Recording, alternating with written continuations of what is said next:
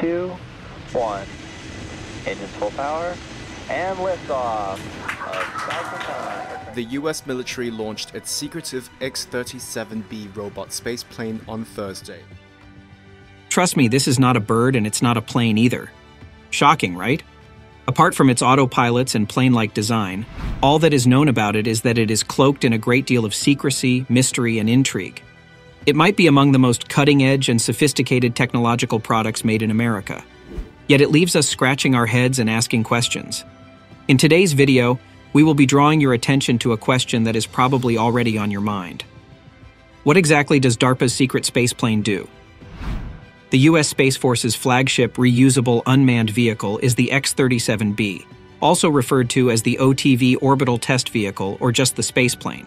It appears to have enough room to carry a large amount of cargo into space as it lifts off vertically and landings horizontally. However, it started in 1999 when NASA was still in charge. Since then, ownership of its development and use has changed, and it has evolved into a record-breaking piece of machinery that can do a variety of challenging and unusual tasks. Constructed by Boeing and somewhat influenced by the Space Shuttle program, the project was taken over by DARPA in 2004 and has remained a highly classified undertaking ever since. The U.S. Department of Defense's Defense Advanced Research Projects Agency, also known as DARPA, is a specialized branch tasked with creating novel and cutting-edge technology for military applications. Although DARPA has benefited all of America's armed forces over the years, there has been an increasing connection in recent years between it and the last frontier of space. Over $192 million was spent on the project. $109 million was spent by NASA. $16 million was spent by the US Air Force, and $67 million was spent by Boeing. At the end of 2002, Boeing received a brand new $301 million contract as a component of NASA's Space Launch Initiative framework. So what's the difference between the X-37B and the Space Shuttle? The X-37B and NASA's iconic Space Shuttle don't have the same size. They do share certain similarities in appearance. The X-37B has a wingspan of 15 feet, 4.6 meters, and a length of just 29 feet, 8.8 meters. In contrast, the Space Shuttle orbiters, which are already in retirement, measured more than 78, 24 meters from wingtip to wingtip, and were 122 feet, 37 meters long. The enormous cargo bay of the shuttle could accommodate two X-37Bs. One of the initial program goals was for the X-37 to be able to perform maintenance and rendezvous with satellites. It was determined that a shuttle voyage would not be financially feasible. Thus, the X-37 was redesigned for launch on a Delta IV or similar rocket. Originally intended to transport the smaller spacecraft into orbit, the X-37B's designers chose a more cost-effective strategy by launching it atop rockets like SpaceX's Falcon 9 and United Launch Alliance's Atlas V.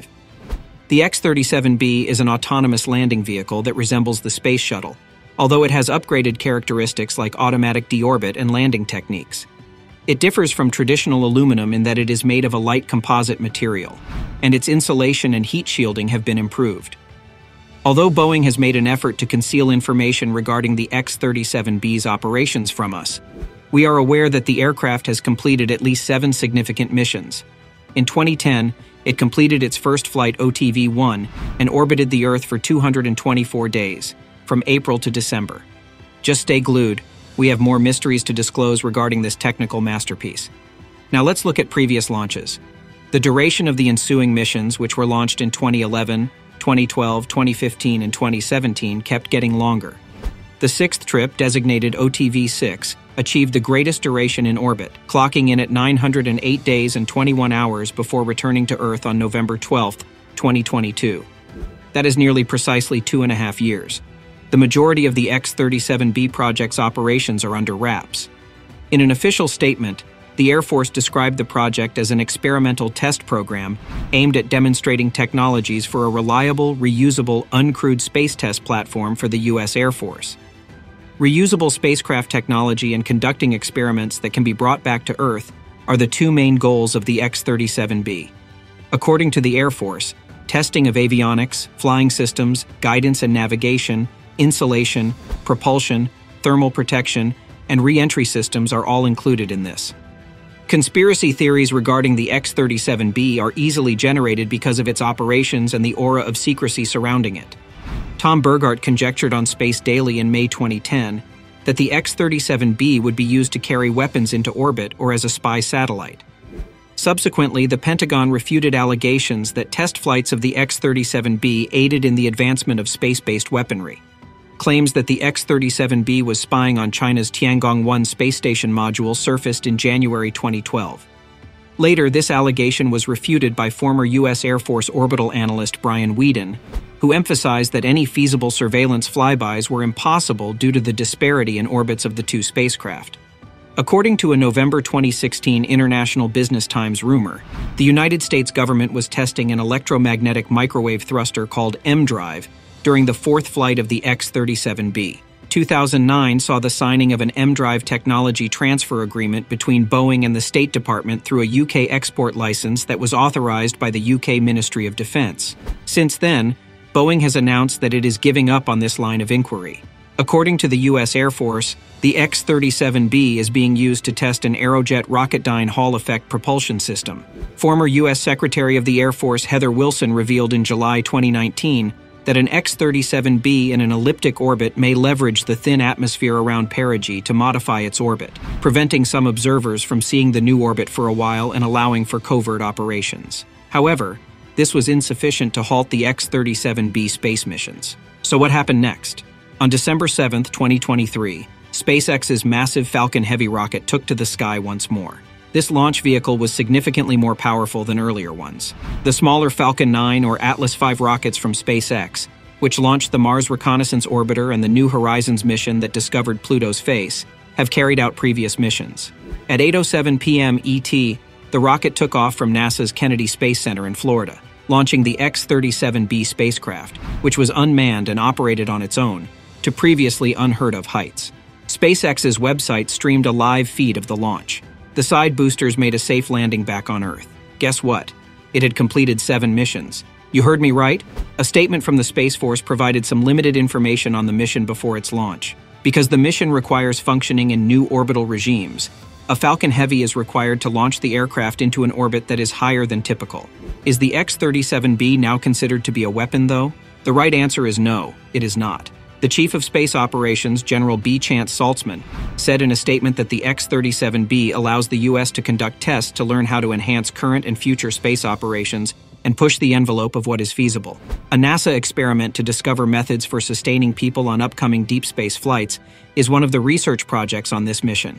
Known as SEEDS-2, it will expand on studies conducted on earlier X-37B missions by exposing plant seeds to the harsh radiation environment of long-duration spaceflight. It may be especially important for astronauts on extended journeys to the moon or beyond to learn how to grow food in the hostile, barren environment of space, where it is more difficult to provide fresh supplies. The X-37B, however, may be headed for a highly elliptical orbit around Earth, or even a path that could swing it out to the vicinity of the moon, an area of space in which the Pentagon has taken an increasing interest, according to industry analysts and amateur space trackers who have been influenced by remarks made about the new orbital regime. Bob Hall, the director of ComSpock, a space traffic monitoring company that tracks the paths of orbiting objects, even stated that there was a possibility that this object would travel towards the moon and release a payload. It might be harder to return to Earth safely the closer the spacecraft flies to the moon. Shenlong, which is also highly classified, was launched on December 14th by a Long March 2F rocket, which is thought to be capable of only delivering payloads to low Earth orbit. Nevertheless, Space Force General B. Chance Saltzman informed reporters earlier this month at an industry conference that he anticipated China to launch Shenlong at the same time as the X-37B flight, suggesting that this was a competitive move. While in orbit, these two objects attract the greatest amount of attention from observers. It is likely not a coincidence that they are attempting to time and order this to match us, Saltzman stated in comments that were printed in the magazine Air and Space Forces magazine. So what's next for this mysterious flying machine? Officials from Boeing stated in 2011 that the company was thinking of creating a larger version known as the X-37C, which could transport up to 6 people to and from the International Space Station. Given that Boeing already has a contract with NASA to ferry astronauts to and from the orbiting lab using the company's CST-100 Starliner capsule, it seems doubtful that the concept vehicle will be built anytime soon. Additionally, a group of engineers under the direction of former NASA astronaut Stephen Robinson have suggested utilizing an altered X-37B as an emergency transport for the International Space Station.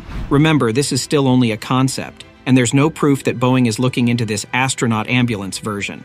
The X-37B program's nature is both intriguing and irritating in that its precise aim is unknown.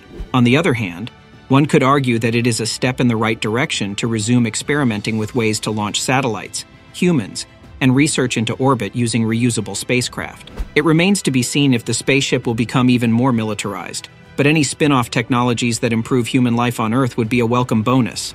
That's all for now, spaceplane enthusiasts. We appreciate you visiting our channel. Remember to like, subscribe, and share your thoughts with us on this topic.